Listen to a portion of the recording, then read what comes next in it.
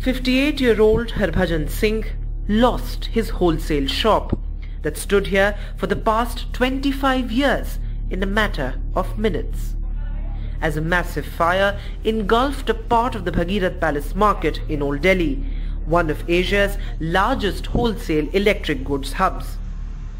The whole life, around whatever we earned, we spent there, so everything is lost. And for how long did you own the shop? Around 30 years. Over 40 fire trucks and nearly 100 firefighters battled the intense blaze for over 15 hours.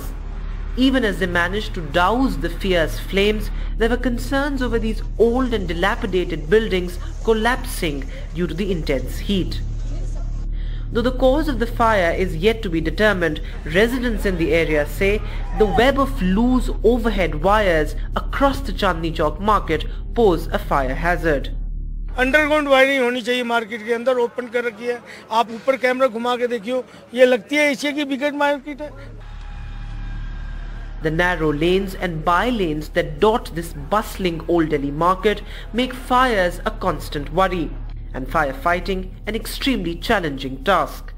Residents say that a fire truck should be stationed permanently near the market, also given that the buildings of this historic market are closer than what fire safety norms permit. पुरानी दिल्ली में या सदर बाजार में कि गाड़ियों को हम बाहर रख के अपने होज ले करते हैं अंदर तक, ताकि मेरा रिले कंटिन्यू रहे और पानी की व्यवस्था सीन पर उपलब्ध हो.